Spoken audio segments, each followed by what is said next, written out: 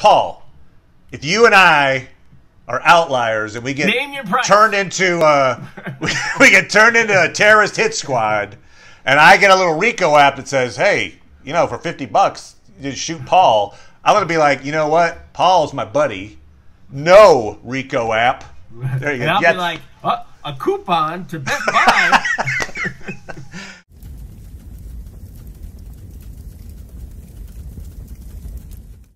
Hey, Internet! It's Paul. It's Matt, the Dork Lords. We are here talking about Westworld, Season 3, Episode 7. My cat is going to help us out. Yeah, that was I don't know what this title means. You'll have to explain it to me. Right, my cat is going to help us out. That's you remember that line? Dolores says that later. Yes, right. I forgot that. The actual title is Past Pawn, which is not about cats. But I will explain the title here in a second.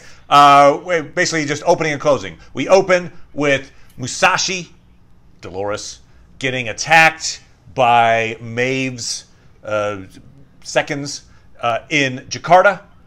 We end with Caleb looking over Dolores's body, and we hear like an off-screen AI say, "Hello, Caleb. I have some instructions for you." Boom. And so that's your window of opportunity here for the episode. Before I jump into anything, your thoughts, Paul?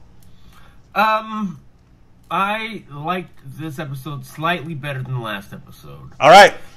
Partly because by the Paul scale, we're like, okay. There's another season to make sense of all this. Good point. They've declared there is a season 4, and that I heard some rumor that maybe they were considering like a 6-season arc or something. But for now, there is a season 4. We know that. Oh, they began the work of trying to make more sense out of what's in it for Caleb, I guess. They've been teasing all this stuff, so they're starting to make it a little more. But, you know, they still have more work to do for me to be truly satisfied. And they might not be able to do enough to make me truly satisfied. I hear you. They did some work, certainly, with Caleb's motivations. I still feel like Maeve's motivations are... Oh, yeah, no. At best. Nope. I'm like, what are you doing? Why are you... And they did this really weird... I have one demeanor when I am in the Matrix, and I will kill your kid. And then I have another demeanor when we're fighting and, or about to fight, and, you're saying that I'm wondering why you're helping this guy who only wants to kill the person that I threatened. What? I felt like a lot of what we saw with Maeve and Dolores, and obviously in the trailer for next week, it seems like they just pick up fighting again with swords. Yeah. I feel like it looks cool. So it's like, it's like anime, it's like, we'll wear the black and we'll have katanas and we're super powered and we'll fight. Sure. Like, okay, yeah, all right, good, but... all right, anyway, Past Pawn. It's a chess term. I grew up playing chess, basically losing to my dad. That's how I learned chess. I played, like, for years, he just would beat me until one day... And then you played chess. And then I played chess. Oh, that became a really sad story. He would beat me at chess. How about that? And then one day I beat him, and I was like deliriously happy, and I ran around the house like, I was really classy about it. I would guess like 12, 13, something like that, somewhere in there. But it was like he'd won like 100 times, and then I won once, so that made us even. We're nice, perfect. I got it. Yep. Anyway, so a Past Pawn. That stroke really helped out. Exactly. So. Yay! Who cares? I won! So, Past Pawn. It's usually a kind of an end game style thing, which seems fitting considering the season is coming to an end. It means, like, if you can get your pawn to the end of the board, you can turn it into... You can upgrade it. You can upgrade it to a queen. Right. And the thing that's keeping you from getting to the end of the board, one of the things, is the enemy's pawns. So when you get past them, you have passed their pawns. You are a passed pawn, and now you don't have a free and clear shot to the end, but no pawn is going to stop you from getting to the end and upgrading. So in this case, obviously, the Caleb would be your passed pawn. He was a pawn being used by Dolores, and now she has upgraded him to this leader to be a queen. Now, when he goes into drag at the end, then we'll be like, oh, okay, I get it. It's like a Priscilla, Queen of the Desert. No, so he's queen. Exactly. He's been upgraded, and yeah. So that's the reference there. Let's start with the opening, because it's a cool little set piece in a way. We're in Jakarta. We knew that there was one of the Dolores Pearls was communicating from Jakarta, so it made sense. It was Musashi. It's Musashi. In a club, I'll say this. He mentioned something about, oh, there's chaos outside, but there's no chaos in the club. The club apparently is doing the insight material. They must have all gotten good reports. Yeah. Oh, cool. I will be a waiter at a cool club in Jakarta. Awesome. Charloris, gives a call to Musashi. So this is basically two Doloreses talking to each other. Sure. We see that she's still partially burnt, but not as burnt as she was at the end of the last episode. So yeah, she's healing well. Some skin grafting or something. Anyway, she's like, you know what? I just leaked your location to someone who wants to do you in. Basically, she leaked the information to probably Maeve. Yeah, I would say. And then Maeve sent her helpers, who we correctly predicted were Clementine and the Shogun World Armistice. Hanario, I believe is her name. Musashi does give a case to one of his minions and is like, get this out or something like that. We don't know if there was like something important that was going theoretically to the Dolores Prime. But he gets killed, and our two, Clementine and Hanario, leave with his head. Yes. Which is pretty important there, because they've got the pearl for Dolores and they're bringing it back to Maeve or Serac, one of the two. Of course, Maeve is currently deactivated on the floor somewhere. But what do we think about Charlotte there? So, Charlotte, we theorized, is this going to be some weird, she's going to switch sides, and why would she switch sides? This is another motivation issue, maybe, similar to Maeve. Like, okay, seems apparent that Serac blew up her car, killed her fake husband and kid. Yes. Okay, yes. So you would think, just on the surface, she'd be angry at Serac. I have more reason than ever to hate Serac. But she instead has taken that, Dolores' plan was that we would die, she tells Musashi. Yeah. So she's taking it as, she's blaming Dolores Prime for that. Do we see that she's now on Team Maeve? Is that what we see here? Or Team Serac? Well, I don't know. I mean, it might be one of those the enemy of my enemy is my friend things. Okay, because she does say, like, I have my own plan. Like, okay. Yeah, she does, doesn't she? Yeah, who knows? I mean, sorry. I don't think we have enough evidence at this point. It does feel abrupt, and it's still in that awkward phase where it's like, what's going on? Why is this stuff happening? Well, let's think of it this way. So we get the idea. Let's say Charlotte is working for herself. Let's say, as you mentioned, enemy of my enemy. Actually, try to speculate. Yeah, well, not speculate necessarily, but just kind of see where the pieces are.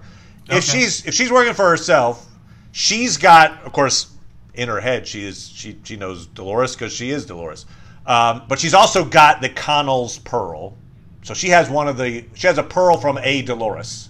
Yes. And then Team Serac / Maeve now has a Dolores pearl that was in Musashi's head. Mm-hmm. I just wonder how those seem to be important somehow. I don't know what that means. Is there some simulation where they recreate Dolores's? I don't know. Anyway, it's just interesting that everybody's got a Dolores, sure. And it's and I don't know what that means.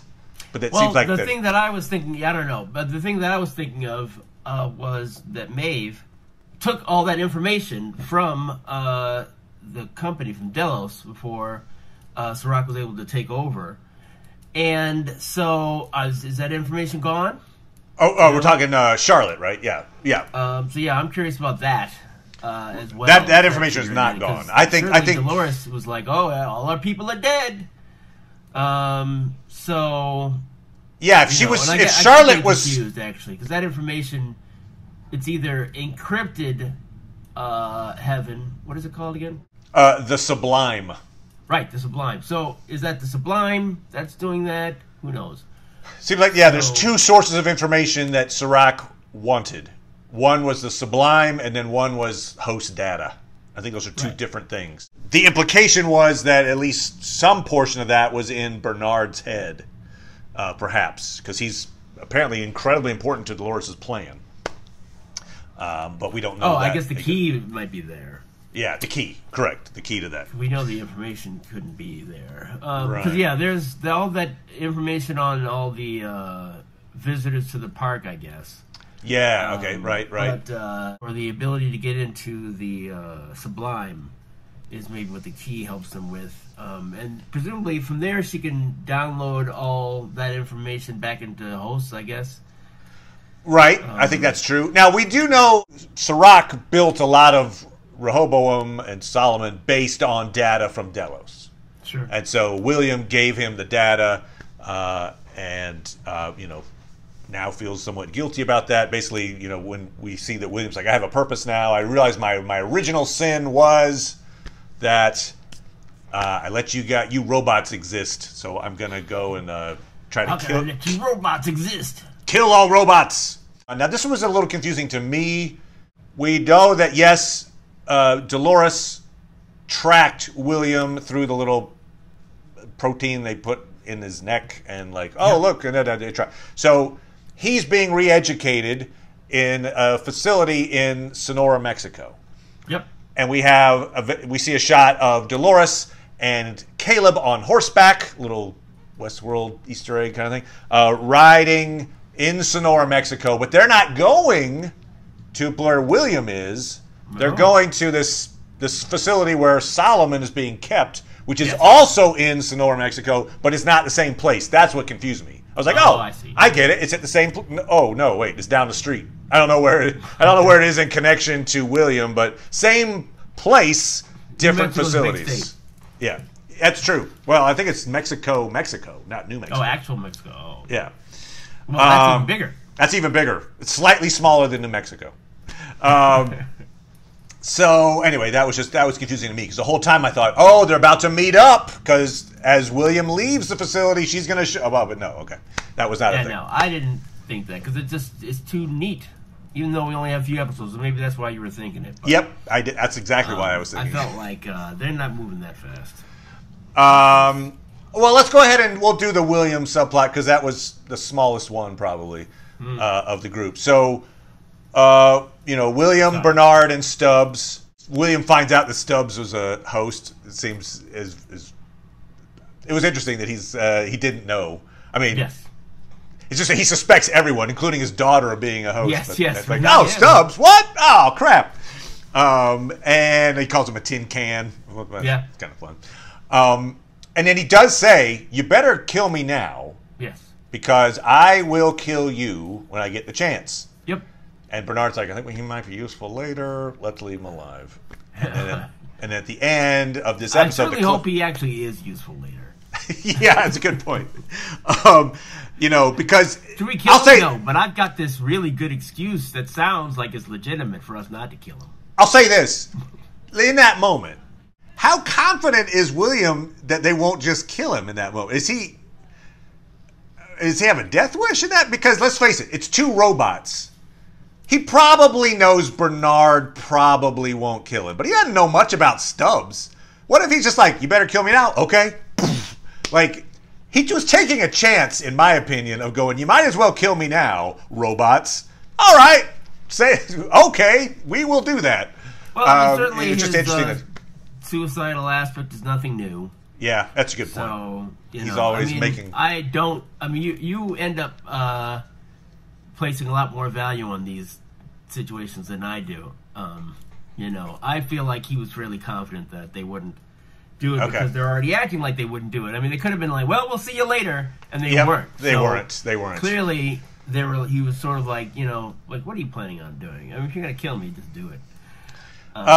So he has the gun on them at the end of this episode. He's not going to kill him in that moment. That's just not a thing. I don't. I mean, first of all, I'm not even sure that he they could. They won't die.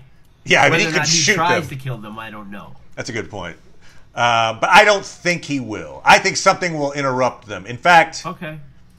I'm not sure what that would be, but maybe it's who knows? maybe Clementine has gotten from Jakarta over to Mexico, shows up. I don't know. That's kind of just what that is, right? They break him out.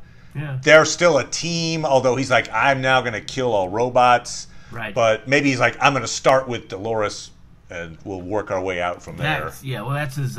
He's calling that his original sin, which right. That's not the root of his problems. Yeah, that's right. That's right. I have a purpose now. No follow-up questions. I'll just stick with this one. This will make me a good guy. I'm the good guy. So anyway, so that's happening.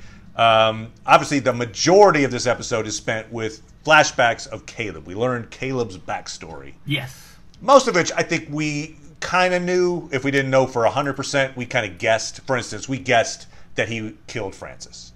I guessed. don't think I'd guess that. Oh, okay. All right. I threw that out a couple episodes ago where I was like, I think he killed Francis.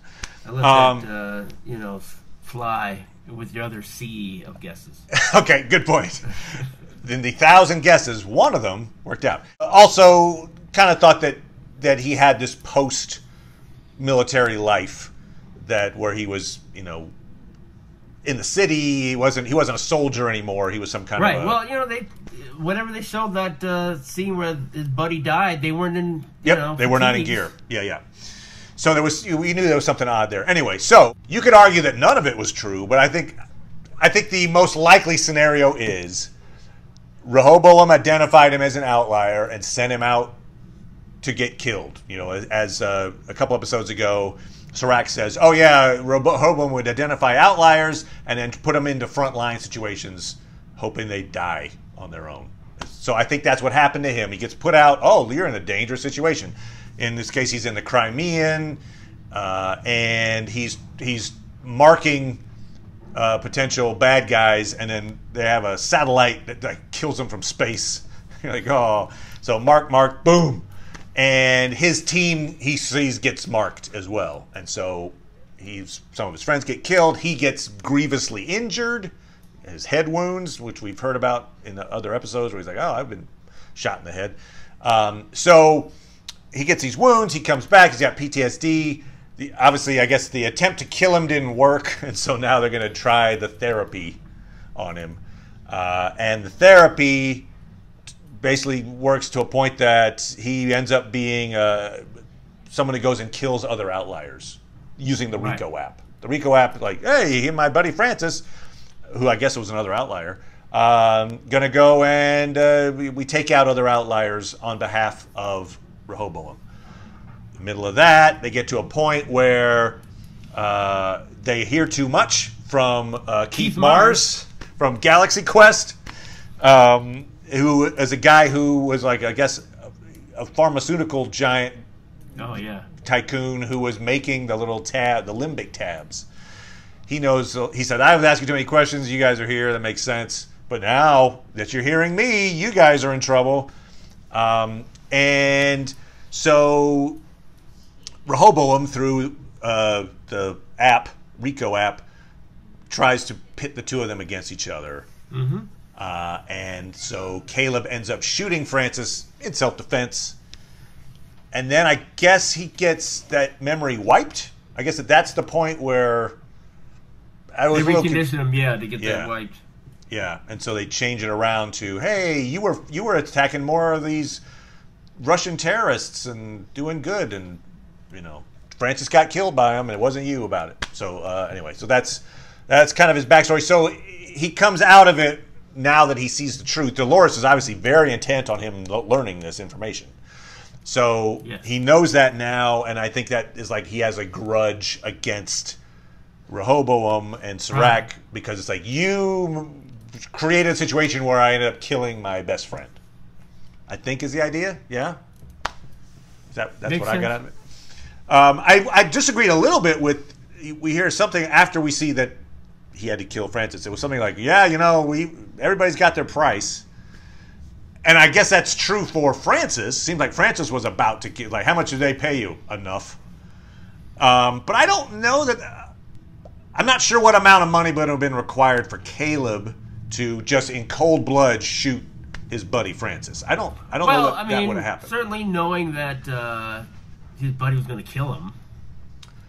Right. No, in the circumstance, I see that he had ample justification for kill or be killed. I'm just saying there was like this notion thrown out that, hey, it doesn't matter what kind of friend you are. If you throw enough money at him, your buddy will kill you. Like Paul, if you and I are outliers and we get turned into we get turned into a terrorist hit squad, and I get a little RICO app that says, hey, you know, for $50 you just shoot Paul, I'm gonna be like, you know what, Paul's my buddy.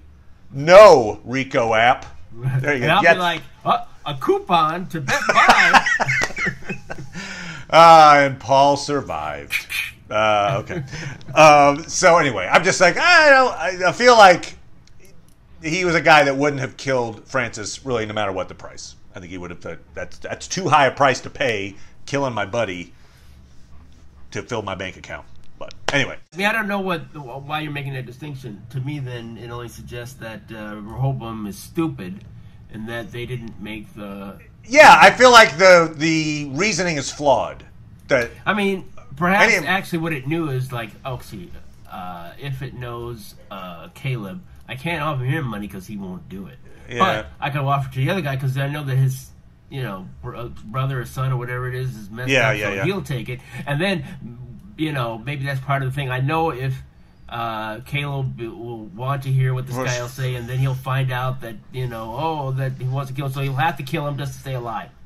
Win-win. All right. So be it. Now, here's the thing that I thought was a little like, this augmented reality treatment only works on 1 out of 10. And the other 90% of the people that it tries to work, it just sticks in cold storage. And we see this, they're in cold storage. Weird. So I'm like, what? I mean, first of all, the success rate is so small.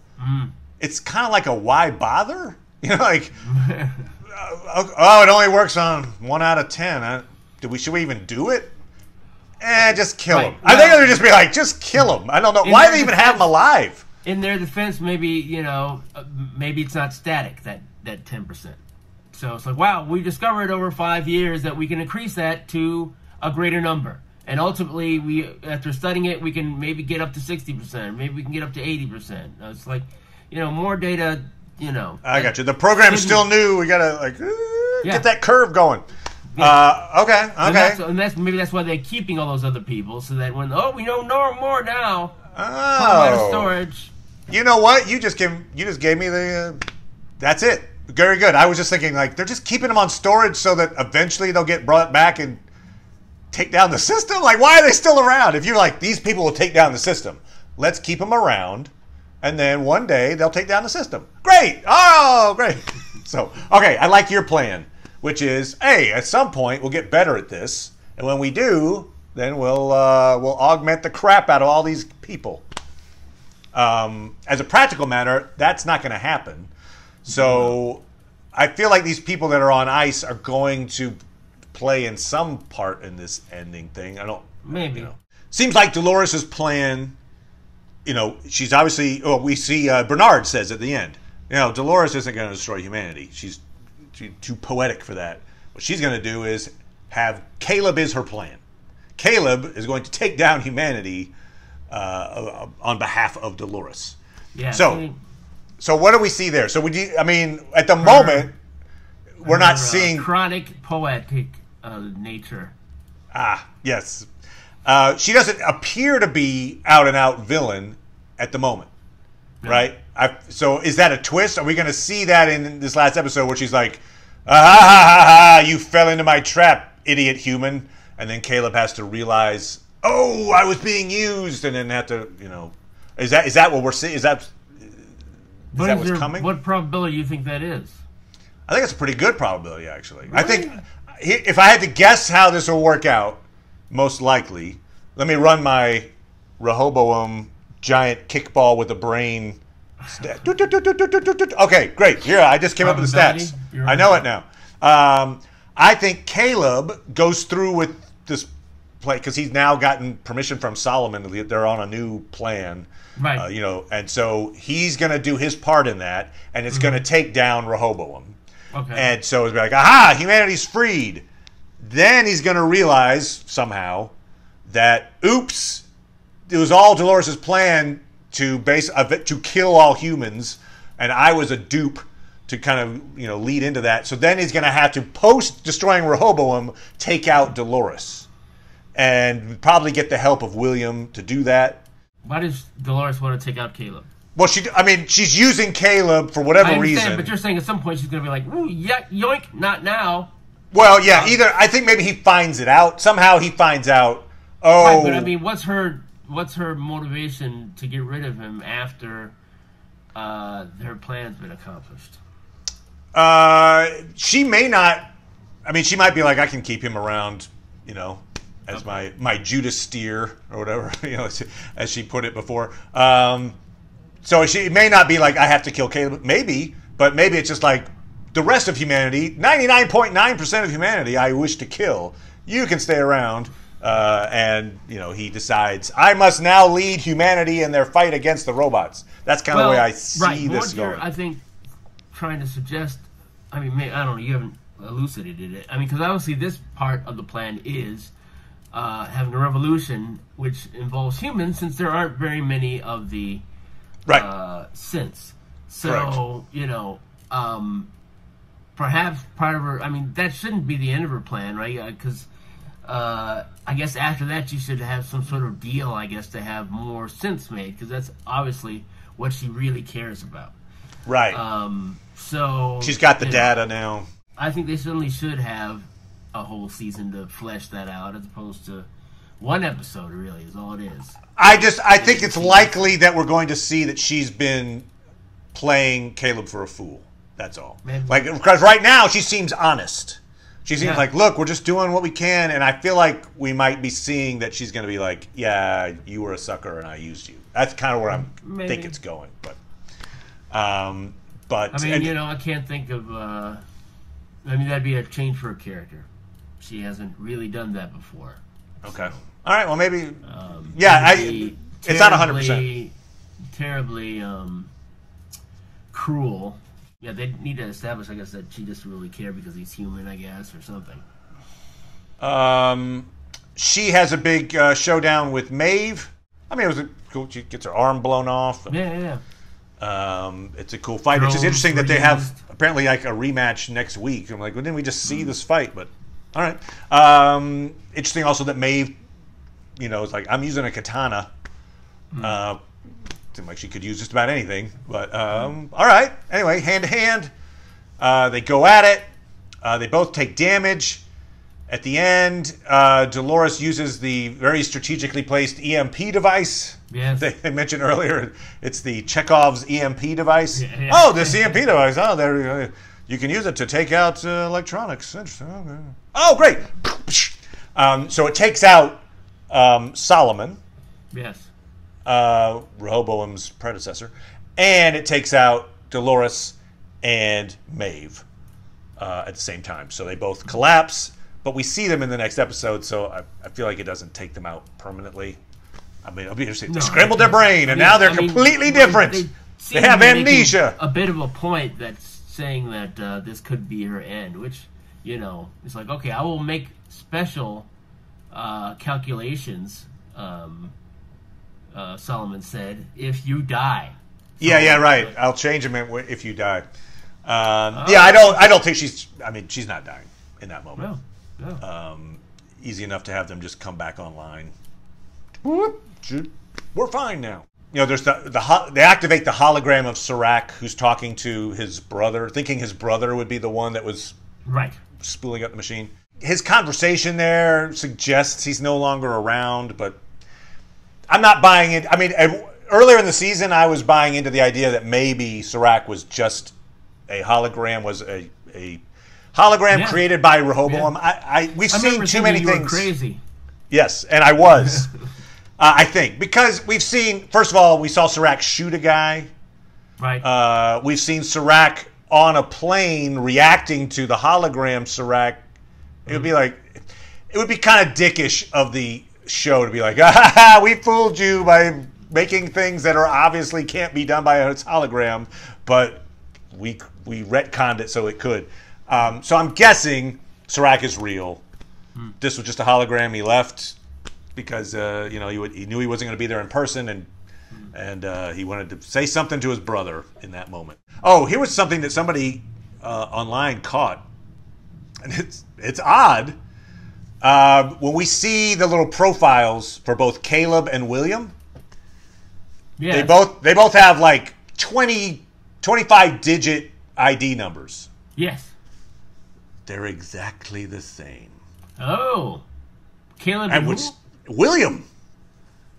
I don't know what that means. We're like, what? Wow.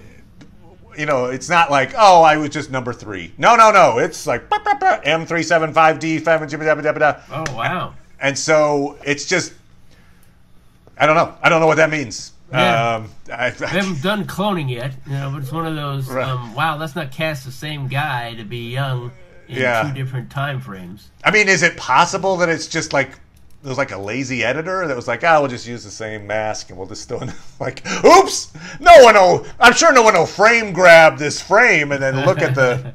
Yes, that seems uncharacteristically sloppy. It does seem uncharacteristically sloppy. So I don't know what that means, but right. It's there. It's certainly there that they have the same ID. So whatever that means. Still not pleased with Maeve's motivations. No. I mean, I get it. She's a little angrier now because they just killed off Hector. Yes. But it still just doesn't. I'm not buying it. I'm not buying why she's trying to kill Dolores at all costs. No. So anyway, that seems to be the weak link in this season is like getting people's motivations right or robots' motivations right. It's a little flighty, but. Again, they have another episode to end this, and heck, they might just polish this right off and be like, "Awesome, woo, woo, cool." We will be back talking about the finale. I'm excited to see how this turns out. I mean, for better or worse, I am excited to see how they figure this out. Yeah, so we'll be back. I can't claim excitement. Okay, very good. Curious is acceptable. So we'll be back talking about that, and thanks so much, everybody. We'll talk to you next time. Bye.